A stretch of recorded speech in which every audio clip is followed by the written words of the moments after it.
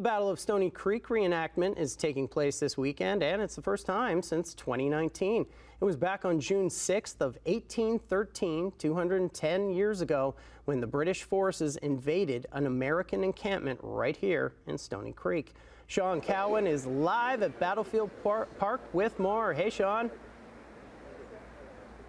Hey, Matt. Well, the first reenactment took place here this afternoon, but there are still times to catch a couple of more. One is going to take place again here tonight at 8:30, and then there's another one tomorrow afternoon happening at 2 o'clock. But here, it's much more than the actual reenactments. As you take a look around and you walk around, you really go back in time more than 200 years. The goal is to bring people back to the War of 1812.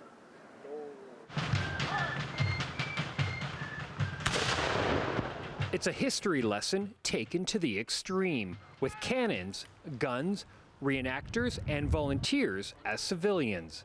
The Battle of Stoney Creek has once again come to life well over 100 years later. People back then, though they lived in a different time, were basically the same as us. They just had to deal with like a different circumstance of events and stuff. So I do this to try and honor those that went before us.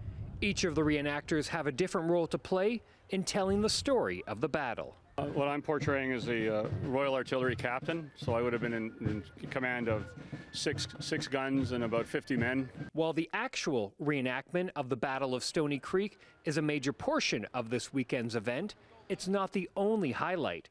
There are many vendors around Battlefield Park, all in an effort to take people back to the early 1800s. War life during that time. So within the encampments, there would be merchants, and they would sell to the soldiers that were fighting in the war. While there is a history lesson here, it's also a huge community event, drawing in people with common interests. It's kind of a little hobby that we've had, and I like to sew, I like the history of it, and it's just a wonderful group of people that kind of share the same interests, and it's a fun event. We have volunteers that come up from America, fighting for the Americans in the reenactment itself. People are coming from all over the place for this event.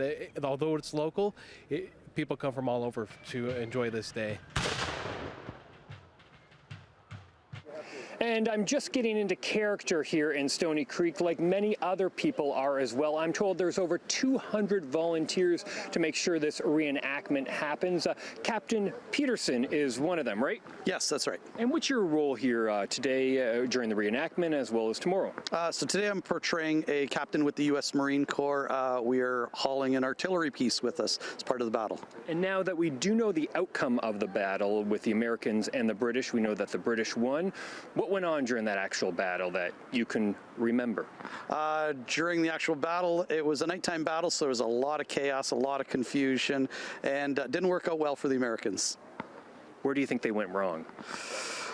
They were asleep at the time. British surprised them in the middle of the night, and by the next morning they'd lost a couple generals and a couple pieces of cannons. And where we are standing right now in Stoney Creek, kind of in southern, on this portion right near the Great Lakes, this would look a lot different, right, if the war actually had a different outcome? Certainly. The Niagara and City of Hamilton would have been under the Stars and Stripes at this point instead, so a bit of a shock for all the locals. So obviously a lot of good history for people to come out and learn about.